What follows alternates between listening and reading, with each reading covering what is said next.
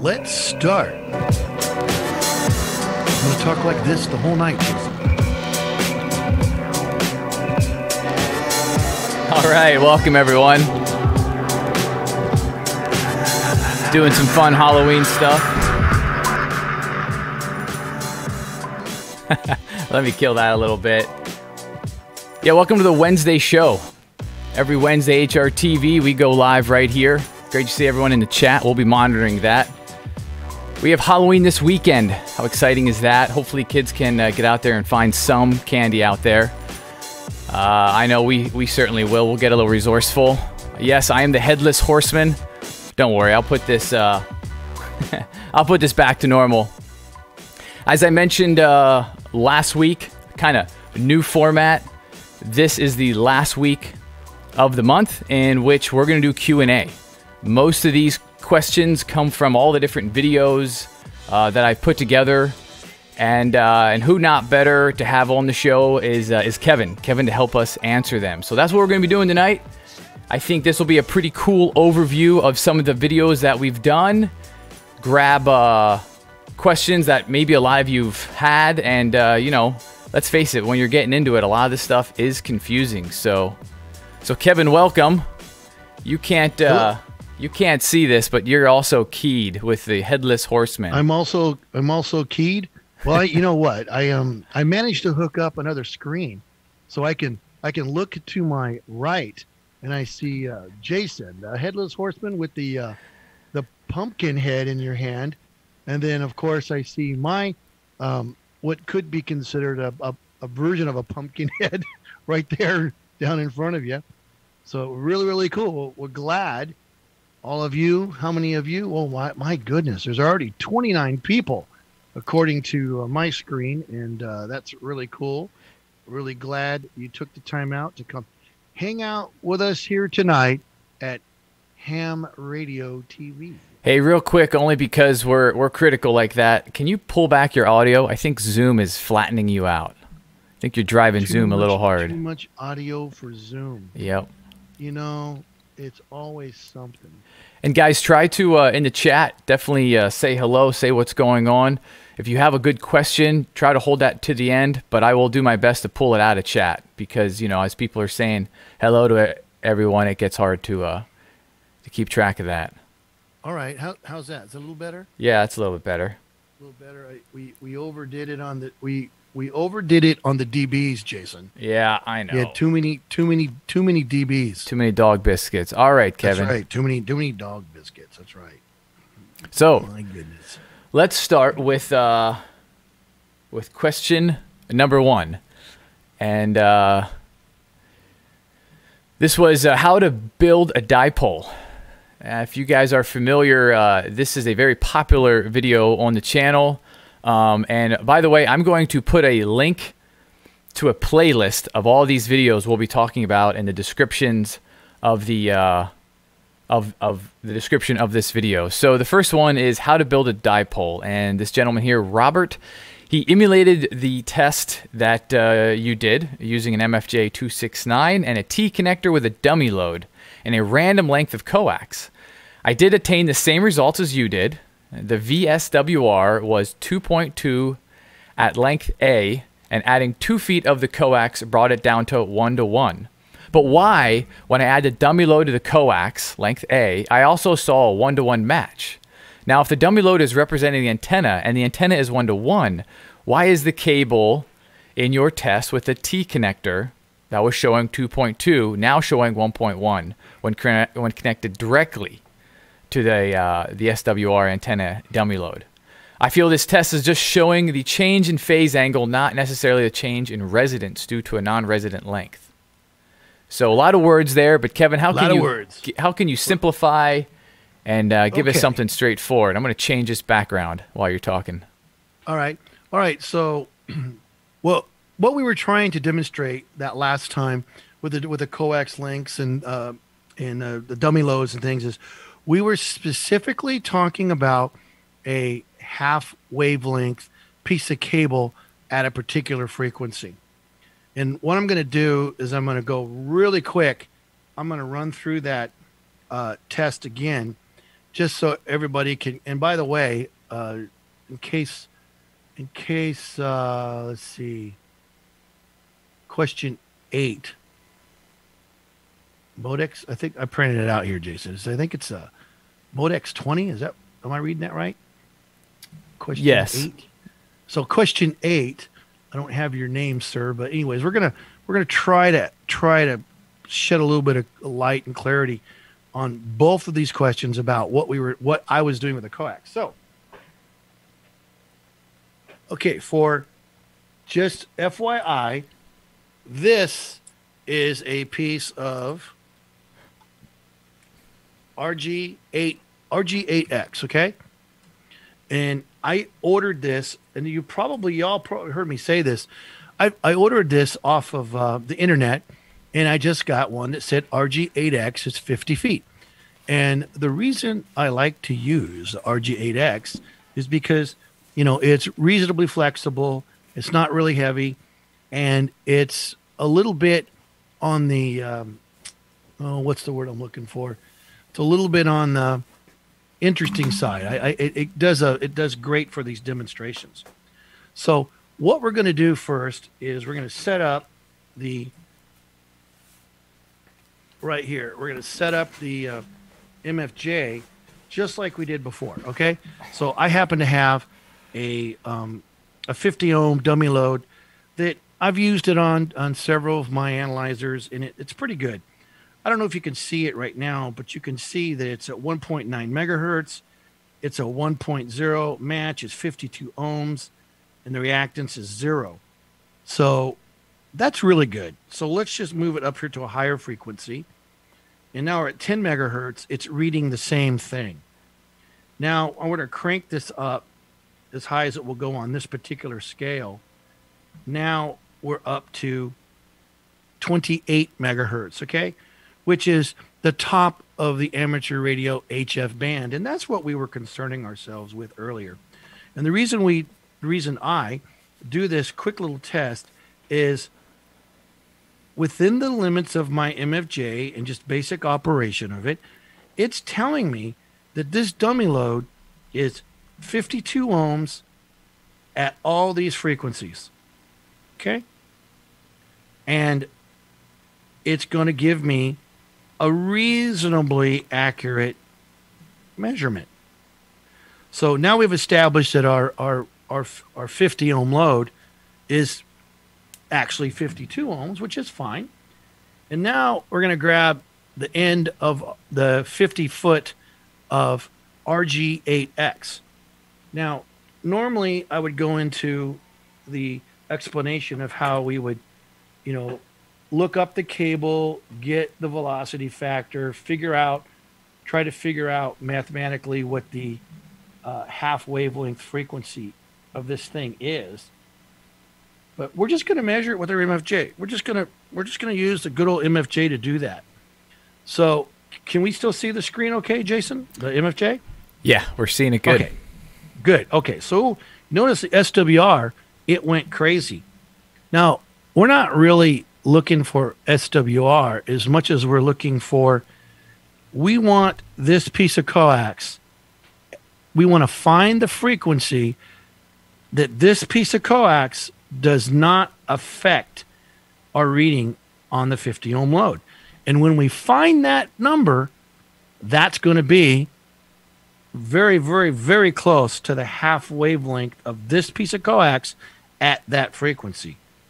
And notice down here in the 80 meter band, it's not happening because this cable is too short. So now I'm going to move it up here and I'm going to start. Oh, look at that. So now I've taken it and I've moved it around and I'm going to dip it, and about the best I can come up with on this particular meter. I'm still at a 1.0. I've still got a 0 here, and it's telling me it's 49 ohms. My test setup is affecting the impedance just slightly, but this is telling us that this piece of cable, it is half wavelength at, 8 megahertz. Well, if that's true, what we ought to be able to do is we should be able to take our knob and we should be able to double this frequency and go to somewhere in the neighborhood of 16 megahertz. And look at that. That's where it dipped. 16 megahertz. And there we go. So that's 816. Now I should be able to go another half wavelength. Go up to 24. And there we go. It's right there. Right at 24. Okay. So all we've proven with this little test, or what we've discovered, is this piece of coax, the lowest actual half wavelength frequency this thing is capable of, is about 8 megahertz, which is really close to the 40 meter band. Excuse me. Man, someone should build me a cough switch. So anyways, so that's what it's doing. So you ask yourself, okay, what does that mean when I put my dummy load on there? Well, let's do that. I'm going to disconnect this dummy load from here. Okay. And I'm going to connect the... Hey, we already got one president sick. Can't afford another. No, it's not. It's I have a reason. Okay. It's not what you think it is. So now what we're going to do is, if you can see me right here, here's the end of the coax right here. Here's the same dummy load, and I'm going to plug it in to the end of the coax. Okay. And we're going to make sure our connections are reasonably taut. We don't want to don't gorilla your test connections, you know. Make them nice, but don't over tighten stuff. So now we're going to turn it back on. And we're going to go right back to here. Wait for the meter to calm down. I'm going to go back down here to the lower frequencies and start out what we did with the open piece of coax. So we determined earlier through our basic test that this piece of coax, it wasn't giving us a half wavelength at 80 meters.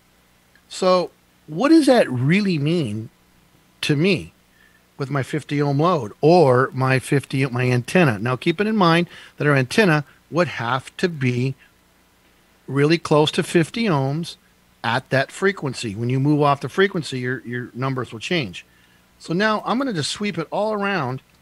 And as you can see, it never got below 1.5 because this is actually a quarter wavelength at 80 meters, and it is not representing the impedance of my antenna back here. It's actually adding a transformer between here and here. So it's never going to read that. Now, if I were to take it and I start turning my dial, and you already see that, I start turning my dial, and you'll notice that throughout the different frequencies, it's changing. Now, notice now, the closer we get to 40 meters, now we're going to get up to 7 megacycles. Look at that. We're at the bottom of the 40 meter band. It's 1.2 and it's 54. I would say that's pretty dang good. Now I'm going to keep going, and notice it's getting better and better and better as I get closer and closer. Now I'm getting really close. I'm going to dip it here. And my dip is really, really close to 8 megahertz. So that's a half wavelength. So now what we're doing is the cable at a half wavelength, which just happens to be 8 megahertz, it basically reflects the load impedance, or my dummy load impedance, back to my meter. And the little extra resistance, that 2 ohms, is just the loss in the cable. The cable is going to have some loss. So your meter will reflect that. But that's awful close, because when I move this meter, or excuse me, this load back to the meter, it's 52. Here we are at 8 megahertz. Now let's just, for fun, let's crank this puppy up to closer to 24. Look at that. 1.0, and it's 54. It's the same thing. So really all we've proven is that this piece of cable, its half wavelength resonance is 8 megahertz. That means it'll do it at 16 and 24, and you add 8 to that, be 32. Matter of fact, let's find out. I'll do this on camera, and we'll see what happens when we get another 8. Oh, look at that. Okay, I'm back down to 1.1 and 0, and I added up another ohm of resistance, which from 54 to 55. Well, as we go up in frequency, the cable is going to start becoming slightly lossier. So there we go. 8, 16, 24, 32, and we use this antenna, or this dummy load. Now, let's go back real quick, and let's go to our 7 megahertz spot. So I use this 50-foot piece of cable, and it's actually really, really good at 8 megs. But I want to use it at, I'm a 40-meter guy. I'm going to use it down here at 40 meters. So I'm going to crank this sucker down to 7.2, give or take. And 7.2, I'm still at around 54 ohms. I'm at 1.1, and that's a who would complain about that? So could you use this piece of cable on your 40-meter antenna? Yes. If you build your 40-meter antenna and your 40-meter antenna is not resonant at this frequency, will it affect the reading on your meter? Absolutely. So all we're really saying is, if you cut your cable in half wavelength multiples for the frequency you want to use, okay, it will reflect the load impedance back to the source. In this case, it's our meter. In the real world, it's your radio. And there's going to be bandwidth there, so when you move off that frequency, you're better off. So, but let's just say, as it's going to be hard for me to, I can't demo this with the cable, but if I made this cable an oddball length, and it was like, my SWR on the frequency I wanted to use it, just ignore the frequency, was 1.3 or even higher, 1.4 or maybe 1.5, because I got an odd length of this particular coax, then it's to your advantage to measure it and figure it out and get your coax length as close as you can to the half wavelength multiple, so that when you put your MFJ on there, it's ready to go. I can't tell you how many times we've had operators put up their 80-meter antenna on a 25, 30-foot pole, use 50 feet of RG8X because it's very, very handy and very, very cost-effective, and then say, I can't get my SWR below like 1.8. I just can't do it. Well, right off the bat, you're going to be somewhere in the neighborhood of 1.5, even if it was perfect. And then if your antenna is just a tad bit off, it's going to be a little bit more. So that's what we're looking at. We're looking at half wavelength multiples, so that the coax just represents the load impedance, which is your antenna, back to your radio, even if it's wrong. Okay, so if you calculate it out where it's 7.2 and you used your MFJ or whatever device you wanted to use, go, man, I got it perfect. And then you hook up an antenna that's not tuned correctly, you will get an interesting reading. It'll just be wrong. So now, real quick, I'm going to give you guys, gals, a quick visual Okay. I hope will help you. Let's do this. Bring this up. Yeah, you move this over here. And like I said, guys, what we're covering tonight is previous videos, so we're not doing as a deeper dive that we've done before. Right. So I'll get that playlist here. I'll drop it in the comments. It'll be down in the description of this video. And okay, are we seeing that, Jason? Yes. Let me get that dialed in for you. Let me. I need to get it better on my screen here. Let's see. There we go. Oh man, I gotta move this out of the way. Hold on, I got you zoomed in and enhanced. Wow. Because I was trying to zoom in on your analyzer. That's a tough little guy to see. No. Oh, this guy? No, I'm just going screen sharing right now. That's all we need to do. I gotcha. Now we're seeing YouTube stuff, by the way. I think you grabbed your wrong screen. No, I don't know. I hope not. Here, I'll stop it.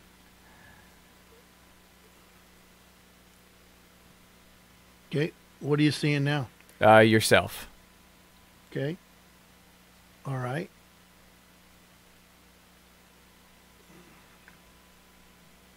By the way, as Kevin dials this in, here is the playlist. So these are the videos we'll be talking about tonight. As you can see here, let me get this over here. How to build a dipole, how to measure coax, intro to balun, building an inverted V, a little bit on the how to connect a boom mic, and is your coax good? So you see what you're finding out, I think so, is there is so much cool science involved with building an antenna. There's a lot of ways to do it. There's the textbook, and then what I like to call this is, you know, the Elmer way, if you will. So have we got the right screen now? Yeah, so I'm seeing, oh, here we go. I got to drop this. Yes, we are good. Okay. And so what I was saying is Kevin has read a handful of books. He's done it a lot, and I like how Kevin can condense it down to us. So this is why I call it the Elmer way, and I hope everyone out there does have someone that can Elmer them. So what do you got, Kevin? You've got the Rig Expert displayed on a computer screen. How cool is that? Yeah, trying to get this dude here off. I don't want that. I don't want that there anymore. I want him to go away. Anyways, okay. So what we're going to do is we're just going to excuse me for looking over off to the side, but so I used RG8X, okay? So this is what RG8X looks like on a Rig Expert analyzer. And as you can see, okay, the half wavelengths are right here. And it's difficult to see, but that's 8 megahertz. Look on your screen, see if you can see it. That's 8 megahertz. Then we're going to go up here. There's 16 megahertz, okay? And then we go up here, and here's on or about 24 megahertz.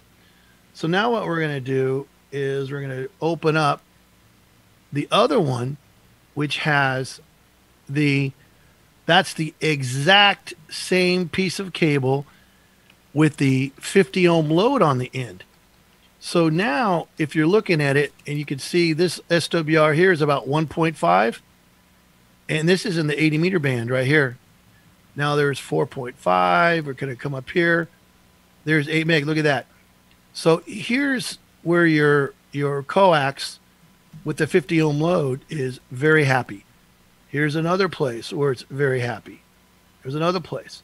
So what I've been suggesting to people, especially with RG8X, is try to get your coax cut really close to the multiples. So if you get a multiple down here in 80 meters, it around 3.6, it hits about 7.2, and then you hit about 14.4, and you're like, well, that's not perfect. Well, that's right, it's not. But you're in the groove, you see? You're in the valley here that everybody's happy, okay? It just works better. And this is RG8X. And then if we were to look at it a different way, this is called return loss. This will answer another question from another viewer. They were asking me, man, if my return loss number is really high, that can't be good. Well, no, the higher your return loss high, SWR low. So you come over here and you're looking at, look, there's a return loss of over like 33, 34 dB right here. There's 32, 33, 34. So there it is on the dummy load. Okay. There it is at the higher frequency on the dummy load. And there it is. So it's a very good return loss. And as you look at it here, it gets worse and worse and worse, you see. So over here in the 80 meters, it's just not as good. And to get a comparison, here's our SWR. See, it's just the inverse. So that's just a graphical representation of what that piece of coax will do for you. Now, let me grab this. I'm going to just take this piece of cable here.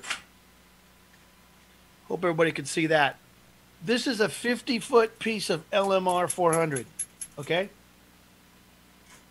So what I did, and I will clear out these, and what we're going to do is we're going to go over to LMR 400 open. Take a look at it. Whoa, look at that.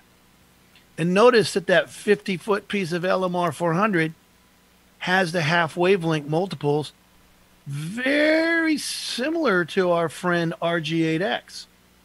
Okay? Because we're looking at the half wavelength multiples. And that's what that test was for. But everybody knows that LMR 400 is better cable. So now we're going to look at LMR 400 with the dummy load. Wow. Holy guacamole. Get out of here. Look at that. Okay.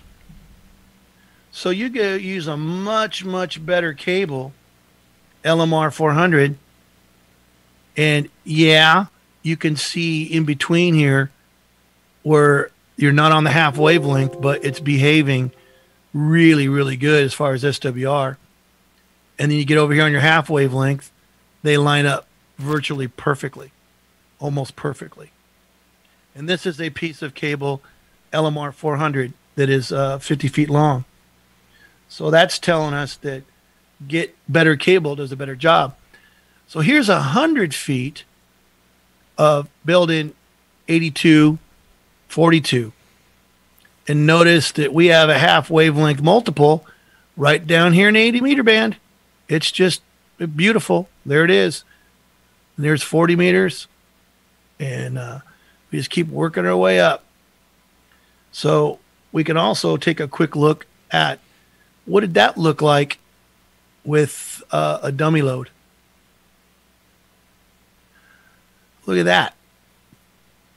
That cable behaved really, really well. So the half wavelength multiples is just an experiment or a process and looking at it saying what length of cable would it be so the input or the load impedance is transferred or reflected back to the source in a half wavelength. And here they are. And the half wavelengths, on these frequencies are really close. So now I'm going to do one more just for fun. I get this question all the time. Can we use 75 ohm cable like, you know what? I want to clear that one because I want to show you the other one. Good old stuff you got laying underneath your house. Yeah, man. This is RG11. Here's the open-ended test. And this piece is about 101 feet, something like that. Look how similar it is to the other cable, the half wavelengths. It's really, really close because the length is really, really close. And the velocity factor was, pretty close.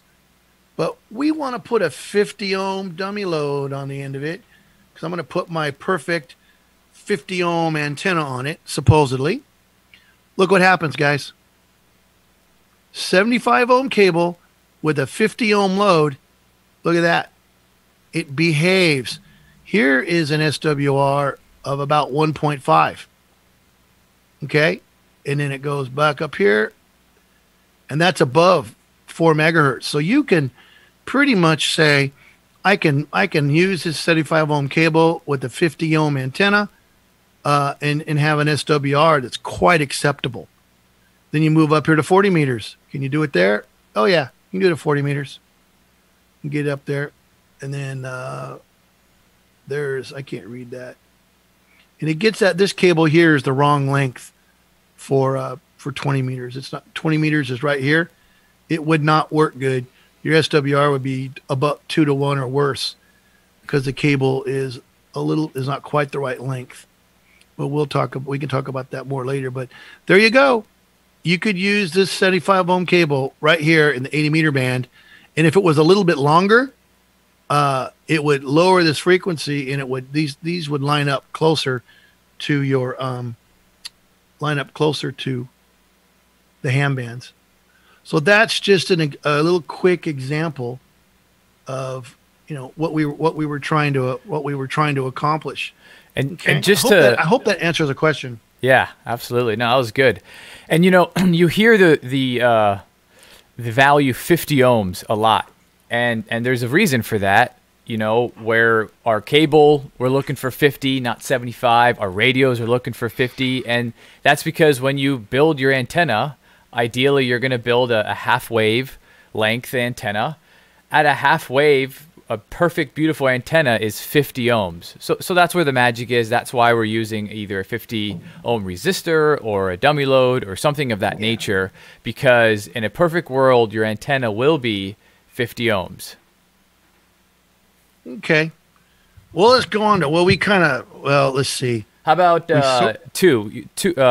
question 2 won't take too long. It says how to measure coax loss, and it says 1 dB equal. Okay, I don't understand. 1 dB is 20%. I'm not sure where that person's going with that. Let's just quickly review what is a decibel. A decibel is a unit of measurement, and it depends on what you're referencing it to. So here we go. We got another. I'm going to share the screen again because these guys here are awesome. Mini circuits. Is that up there now? Yes. Okay. So here is a dBm volts watts conversion. And you say, well, what is a dB? Well, what is 1 dB? Well, 1 dB here is referenced to 0 dB is 0.225 volts or 1 milliwatt. So 1 dB is, there you go, 1.25 milliwatts. Well, if I increased it 3 dB, you go down here and it would be 2 milliwatts. Well, if I increased it 3 more dB, it'd be 4. And I bet you guys could probably guess it. If we added 3 more dB, it'd be 8, and then it would just go 16, and it just goes all the way up, because that's good enough. That's because the what they're doing is they're giving you a reference at 0 dB is 1 milliwatt, so that's what they're referencing everything to. And when you're doing power, and you double your power. You add 3 dB, you're doubling your power. If you cut your power in half, you're taking away 3 dB. And if if anybody cares, so for power, it's going to be, the formula is 10 log over power, P is for power, out over power in. Okay? So, and if this is for power, and if you're going to do voltage gain, it's just 20 log, and that'll be V out over V in. So we're not going to do a bunch of math or anything like that tonight, but there you go. When somebody says, hey, I'm on so many dB, well, it's in reference to what? So when you're talking power and things of that nature, there's a chart, and at 50 ohms, it's 1 milliwatt. It's just like you can look at they have another chart for audio. It's 1 0 dB is 1 milliwatt at 600 ohms. So there's different charts and different strokes for different folks depending on what they're doing. So the dB is a unit of measurement, and it's referenced to something. Hope that helps. I like it. Okay. Do you want to go to step 3, bit of balance? Oh, okay. This one's easy. But his question is more towards, what mix? What's the idea of the mix? And when you go shopping for, what can you tell us? Based on what little I know in my experiments, the Type 43 material has been a really universal material, and I noticed that it worked really good from 40 meters all the way up to, in my experiments, it behaved quite well at 10 meters. But what I noticed is if I wanted to go down into the, say 160, 80, and 40 was my bands of preference, I found that the Type 31 worked a little bit better. It gave me a little bit flatter response. But if you're just doing 80, 40, 20, and 10, it's pretty, a 43 works really well too. And I tend to hang out on 80, 40, and 20. So I put a Type 31 because the Type 31, it behaved a little bit better the way on the stuff that I made on 80 meters, and it behaved much better on the stuff down at 160. But I do not have a 160 antenna, and I don't normally do that, so I kind of don't care. But anyways, what's the next? Hope that answered that question. 43s are really, really, really common and works good. Yeah, we don't need to dig deep into how they make the mixes and all that. Just know when you're out there shopping, that 31, very popular. If you got them, if you just wound up with a handful of 43s and you're going to operate in the hand bands and you're pretty much steering clear of 160, that's a pretty good core. That's why you see that 43 a lot. You see 31, even if you use 31 as you go up higher in frequency, it's not going to work quite as good, but depending on what you're doing, it may or may not matter. Right. And so number 4. Yeah. What's that, Jason? So this obviously would apply, across the board, but I love the question. How high does an 11 meter inverted V have to be raised to acquire that omnidirectional radiation? Or for that matter, raising a inverted V or a dipole, you're just looking for that correct SWR, and you'll notice your impedance, your 50 ohm, that magic 50 ohm will change as you raise it and lower it. So Kevin, what's the rule of thumb as far as building any kind of dipole? Because that's what inverted V is, a dipole, even for our friends on 11 meters. Even for our friends on 11 meters. The answer is, if you can get your antenna approximately 1/2 wavelength off the ground or a little bit higher, that's a good thing. So you would use 468 divided by the frequency in 11 meters, that'd be about 27 megahertz. And that number in feet is a 1/2 wavelength, and that's about where you'd want it to be. Now, to answer the other question, let's go to the inverted V part. If you were to take, we can see the paper here, and you had a dipole or a doublet and it was straight, your feed point impedance will be, approximately somewhere in the neighborhood of 70 ohms, plus minus. And as you drop these down into the classic inverted V, it gets much closer to 50 ohms. Okay. And if you move them up and down, it'll change. So we could talk about that later, but there's people who are like, well, gee, how do I can't climb up my pole and put my analyzer on there and measure it. Well, there is a way to null out or normalize out your cable before you hook it up, and then plug it in and then do it. But we're not going to go over that tonight. So straight, closer to 70, inverted V, closer to 50 ohms, give or take a few ohms, depending on how you have the thing set up. And if you can get it a 1/2 wavelength off the ground, that would be great. In some locations, your feet, where the dirt is, might be the real, depends on your soil, and the conductivity and all that fancy stuff. It might be at your feet, might be 3 feet below your feet, might be 10 feet. I don't know. So general rule of thumb is measure from the ground up half wavelength and you'll probably be fine. So we're all the way up on number 5. Yeah, number 5. What do you think about that one? I don't know, Jason. What do you think? Why don't you read that to us? But I want you to use your ham radio TV voice, okay? Go ahead. Would it be possible to run a T adapter and have 2-wire dipole antennas at once? Like having more wire in the air for better transmit and receive, more angles, 2 dipoles. So in other words, what he's describing is 4 legs, 4 copper wires instead of just 1. And, you know, is it doable? Can you have a dual dipole? What is that called? Well, the answer is sort of.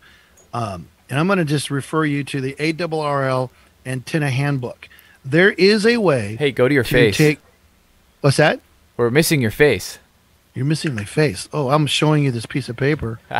you know, folks, it's okay if you tune out because I'm and only look at Jason because I'm not that good at this.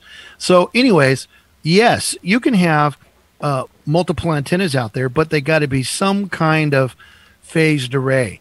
So you will need, we're not going to go into it tonight, but if you did have 2 dipoles up there and you had them spaced correctly and you fed them correct with the correct feed line and put a T at the feed point, yes, you could do something like that. There's look up phased arrays and take a look at that. There's guys out there that have all kinds of, they have wire beams, they've got phased array, they got these vertical poles with multiple wires coming down and they switch them around. There was a station in the Midwest that had something like that. I don't know exactly what it was, but that guy could steer his 40-meter signal like I've never seen before, and it was a little on the complicated side, but he did a good job.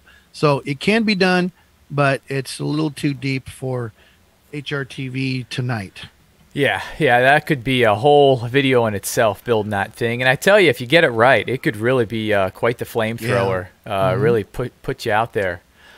So let's go here to the next one. We'll kind of tie 6 and 7 together, and that we've got some friends out there. And I want to let people know as we approach November. You know, we started out last week talking about microphone connectors. That would be the connectors in your radio. And that was on purpose because we're going to be building up to a microphone you could buy and a mixer or maybe a cable from the microphone right to the radio. That's going to be coming up in November. But we got people out there, they're already doing this, they're already trying it. And a few things, one is why would you need to pass the mic audio or the mixer audio through some kind of transformer? And then the next question, Kevin, which is right around the same kind of idea a little bit, is he is using a boom mic and a mixer, but he's getting all sorts of weird sounds and oscillations and feedback when he transmits. So take it away. Well, I'm going to suggest he stops transmitting right now. Oh, so come on. If you're holding the button down right now, let go of it. No, I'm teasing you. We want you to transmit. Okay. It sounds like you're getting, most likely you're getting RF back into your microphone jack. And what happens is when you were buying these radios, I had a sample sitting right here and I moved it. All right. Well, I brought this up for stuff like that. Okay. Well, here's a commercial microphone, and it's a Kenwood mic. It's got the RJ45 jack, and it's designed to be plugged into a Kenwood radio. And it's just a simple, dumb push-to-talk microphone. Well, us being the industrious ham radio operators that we are, we want to hook up mics like this. or we want to grab a second microphone like this. Now you're just showing off. So our friends can, a little bit. So our friends can come in over and sit at our station, and we can have ham radio talks with all of our buddies. What do they call? We're going to pass it around the table. So to actually answer the question, most likely you're getting RF into your radio. You need, and like we talked about, there's all different connectors. If you look it up on your radio, you're probably going to find that there's a mic wire and a mic ground. And you want to make sure that you're using the mic input and the mic ground, and take care, and don't, and just, whether it's grounded to the chassis or not, just assume that mic ground is floating. I mean, it may not be, but assume that it is, and wire that directly to your external mic. And just like last week, I showed you this 3-pin XLR connector. So what would happen is on I'll use a number I think everybody knows, a Shure SM58 microphone. Okay. So pin 1 is the shield. Pin 2 would go to the mic pin on your radio. Pin 3 would go to your negative on your mic. And then what you can do is, so your cable is actually shielded, then what I would do is get the ground, the actual chassis ground, and put it to pin 1. Because what you don't want to do is accidentally tie your mic ground to the DC ground or the radio ground, because it may not be grounded inside the radio. I don't know. So just make sure you get your pins right and use a short cable. And another thing to do too is, we talked a lot about antennas. In the next, one of the next questions talks about balance and about RF. If you have an antenna system that's just got the wrong length of cable, no balun, too close to your house, not tuned quite right, and it runs down into your shack, you plugged it into your tuner, your MFJ tuner, and you just tuned it, and you go, oh, now I've got a match. You have a match, but you might have a lot of RF coming down that shield, coming into your shack. So if that's the case, you need to start with making sure your antenna system is as clean and as resonant as you can get it for the frequency that you want to use it on. That way, your energy is going from your radio to your antenna, and you're keeping it off the coax, and you're doing your best to keep it out of your shack. Not to mention, if you do all that and you give yourself a nice ground, RF ground, on your radio and your tuner, that would be something that would be a really, really good thing to do. Now, yeah, Kevin, I experience a little bit of this as well. I don't always, I don't always practice what you teach me, but for example, here, let me see, I can cut this. I'm moving to get a prop, and I can drop. Keep talking while I get a prop. Drop that out. All right, so here is, here's where I sit. This is in the garage here.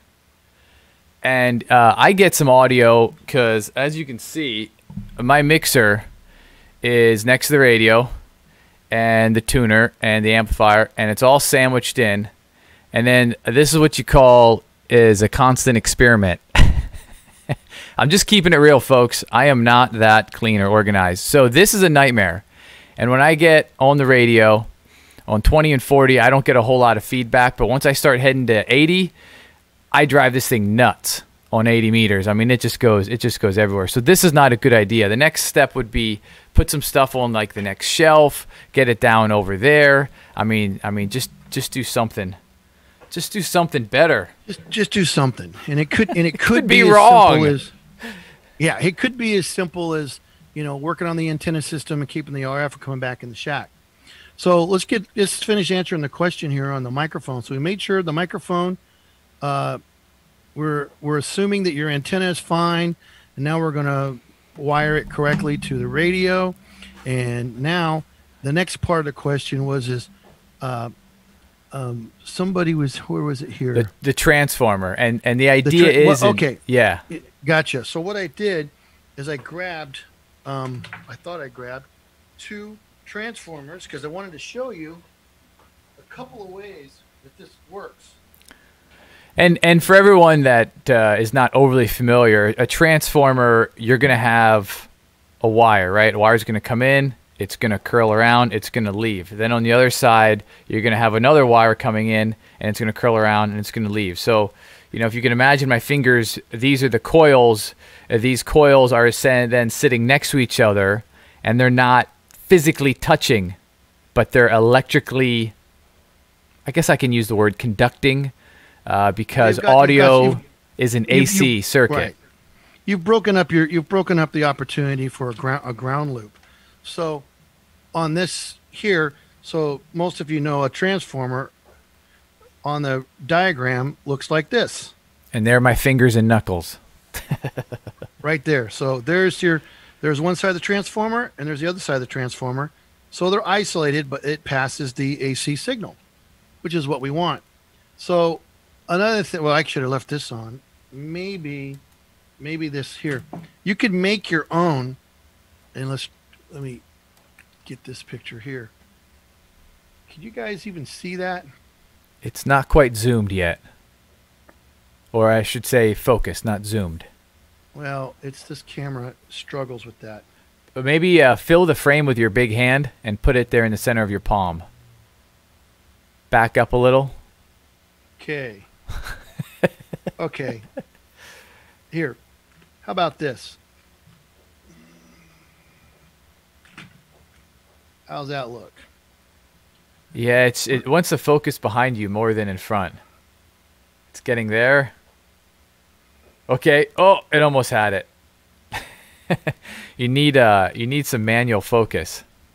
Yeah, I do. Okay. Oh, here we go. To lock down that focus. Can you see it? Let's try to get it. Thank you, Dale. Dale was letting me know my finger coils looked more like jazz hands. Yeah. Is that better? Yes, that is better. Let me get that front and center for you. Okay. We see it. Take it away, Kevin. Yay. Okay. This is a transformer, and it's the one that I tried to show you, this little bitty one here. It's exactly the same.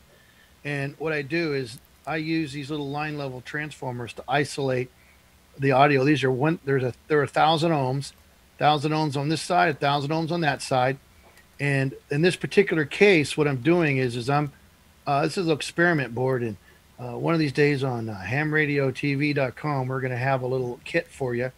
And what it's doing is it's taking it out of the my mixer that I'm talking into right now, and it has a 30 dB pad, and it's putting it into my radio. So I've got my isolation right here, so I don't get RF and I don't get ground loops and things of that nature.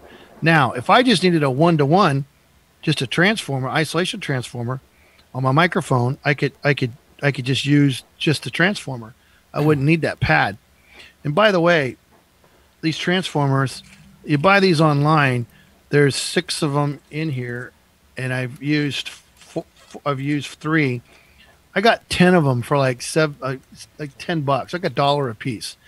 It's not the transformer; it's what you do with it.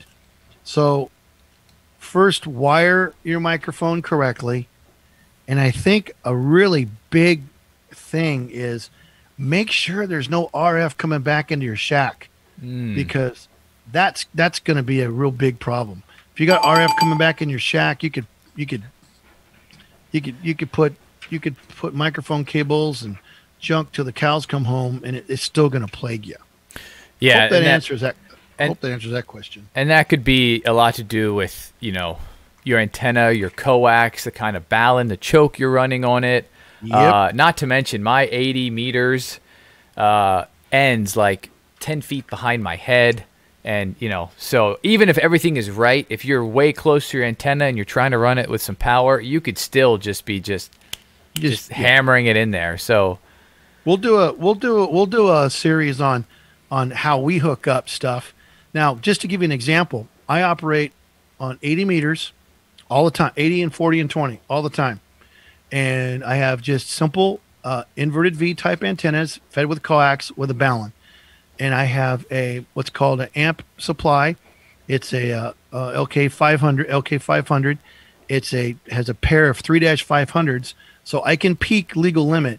So normally when I'm using it, I usually use it between 400 and 700 watts is my output on sideband, my peaks. And I have absolutely no problem with my audio. And I have one of these mics hooked up. I have a little mixer board hooked up. I have a DBX compressor limiter hooked up. I have the refrigerator hooked up, the microwave, and a touch lamp. No, not really. But it all works fine. It all works fine. So we can go over that. Well, Kevin, we really only have time for one more question. Okay. Do you have one you'd like to get to next? Because I know we got a couple more in the list, but you know what? I can go over these next two in about 30 seconds. Okay. All right. The next question was asking about what's the explanation of the balun, the RF choke? What does it do? Stray RF signals traveling down the feed line of the transceiver. Is this RF can be produced by? Okay. And also, they're saying you get 500 to 1,000 miles from a balun. Is this kind of okay? No, your balun does not give you 500 to 2,000 miles of coverage. Your antenna and the conditions to which we're operating that antenna gives you whatever coverage and distance you're getting. The balun at the feed point of the antenna can serve a couple of purposes. One of them is an RF choke, and it also goes from balanced to unbalanced. So our balanced feed line, our balanced antenna, which is typically our inverted V, gets fed by coax. So you put a decent balun on there, and that takes care of that. The next question is also about balance. And this person was talking about, I made this balun right here about a month ago. And I told everybody, I just took a type 31 core and I put 10 turns of RG303 on here, and I tested it, and holy cow, this thing works. It works great as a balun.